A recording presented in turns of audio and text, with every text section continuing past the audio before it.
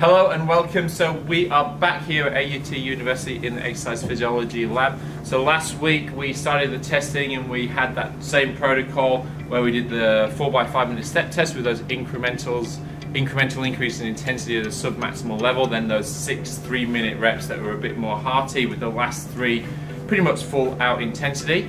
Before that it was fasted. We're back here today and there's been a slight difference that I've had a different pre-exercise breakfast, which was today was protein and a little bit of fat. So do you want to talk a little bit more about that, Jeff?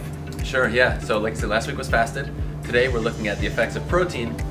So it was about basically 1 scoop of whey protein with a few scoops of peanut butter. And the reason for that is it's going to be the same amount of calories as he's going to get next week, which is going to be entirely from carbohydrate. And so that's going to be a gram of carbohydrate per kilogram of body weight. So this way we have the same amount of overall calories, but it's going to become it's coming from protein in the amount that would typically be consumed, like basically again 1 scoop, and then with the fat to fill in the difference so that we match calories. So there you go. So same thing, gonna in for a bit of world of pain in those last 3-minute intervals. So let's get rocking.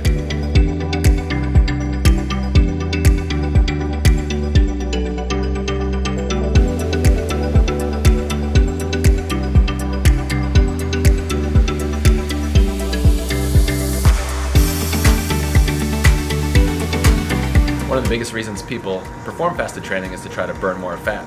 But one of the reasons people don't want to perform fasted training is because they get hungry.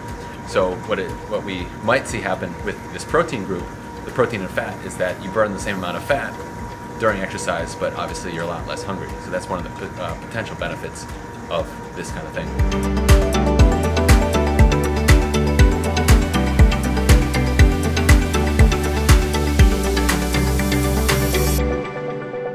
Alright, so we've just done the first part of the day of today, which is day 2. That was just the 5-minute submaximal stages. So I started at 160 watts, finished at 306, which was a little bit hard, but nothing too crazy. We were looking at mostly some of the metabolic characteristics in terms of VCO2, VO2, and specifically that respiratory exchange ratio, which is showing like carbs versus fat usage. And now we're going to get into something a bit more pointy, which is these 6 3-minute intervals with the first 3 around threshold power, last 3 full noise. So here we go.